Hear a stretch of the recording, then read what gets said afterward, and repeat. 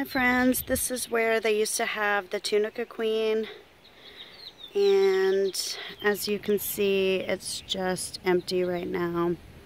But this is where she used to live and take people on a voyage. I really wish I had been able to go when it was operational and here, but I have gotten the chance to go on some others in other cities, which were quite amazing, including Montgomery and Chattanooga and New Orleans.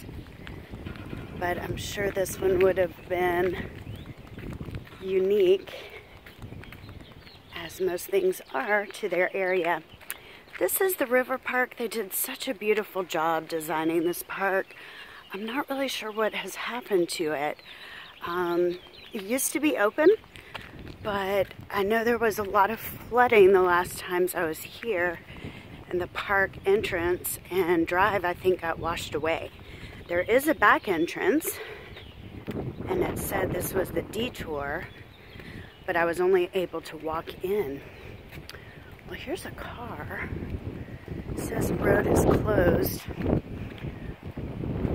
I do have several masks, gloves, alcohol wipes, hand sanitizer, and everything pandemic appropriate with me. However, this is very desolate. A lot of social distancing going on here, as you can see. This is one of the places I find great solace. Somebody left their shoes. Nice pair of New Balances. Wonder what happened to that person. If they just went wading in the water or walking in the grass. But as you can see here, gives you a lay of the land, the Great River Road Network, starting up in Minnesota and traveling down all the way until we get to here, the Tunica River Park. Delta Blues Museum, definitely a treasure as well.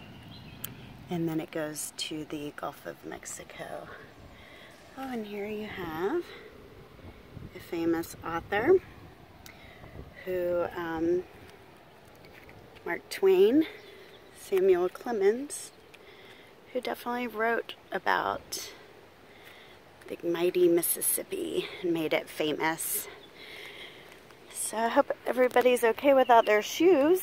But yeah, this is the boat slip and the pier and the dock and everything. As you can see, it is closed. I've tried to get in, but I guess I could crawl underneath. But I've respected the fact that it is closed. So I'll just kind of walk on a little bit to show you how it might have been. So even the design of this is really, really nice.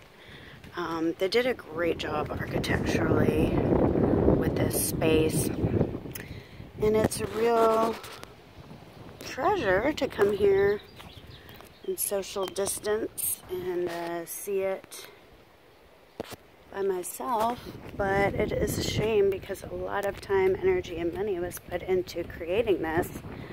So I'm not really sure what happened.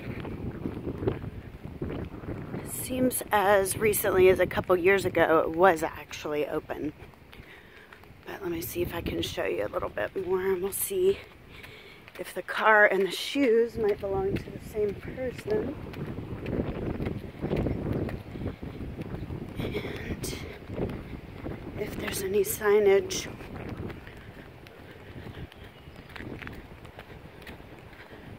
I've been inside the building, but I regret not having paid to go through the museum, especially as it sounded like a real treasure.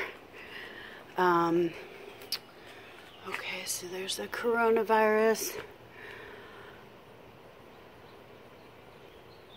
Okay. So it appears that they might still be open, at least in the recent past. Let me try the door here. No, the door is closed. You see that they are, in fact, open, but it's interesting they call it the Wuhan coronavirus pandemic. So how deep is the river?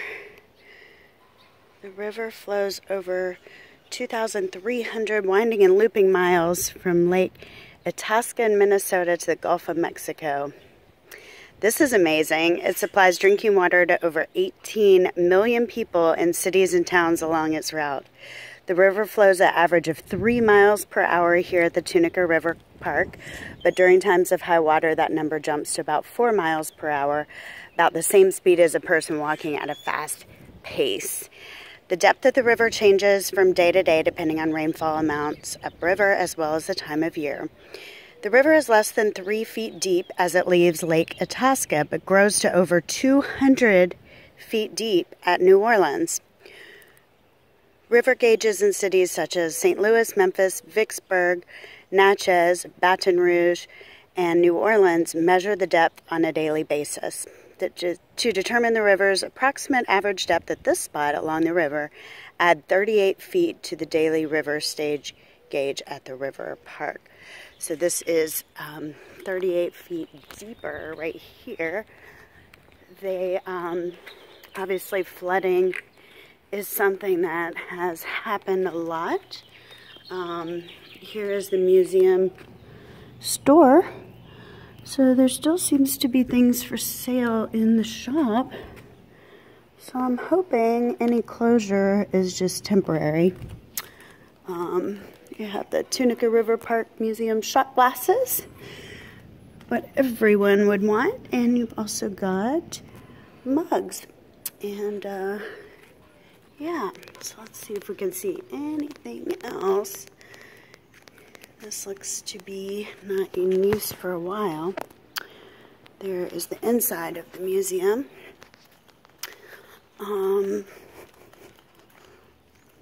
Yeah.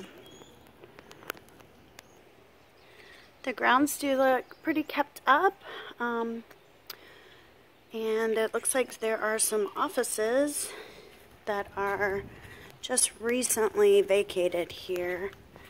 And it looks like some gloves. So clearly, maybe they're just closed for the pandemic and they will be reopening.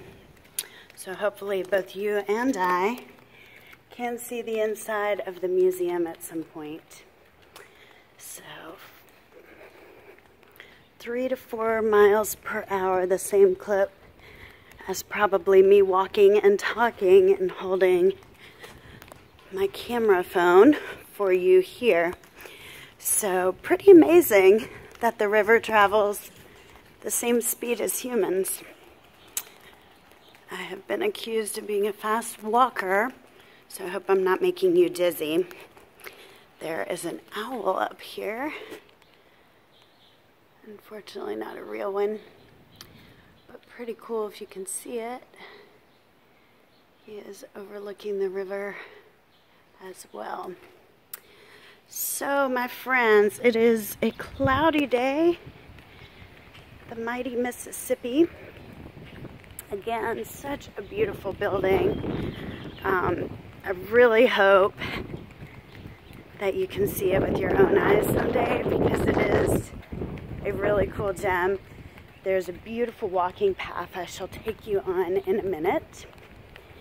And there's the lone car. Okay, so these must be parked cars that belong to the river park. So they do not appear to be anyone's. But I wonder about those shoes. Somebody is missing their shoes, or just decided to be barefoot and fancy free. So here's the entryway to the river park as it was original.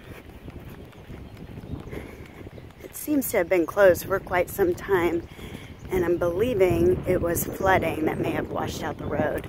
But just to show you, this is the view as you might be coming up from the original design.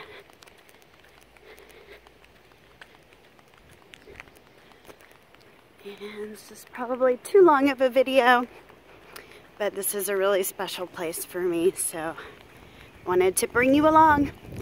Actress Gabrielle signing off for now.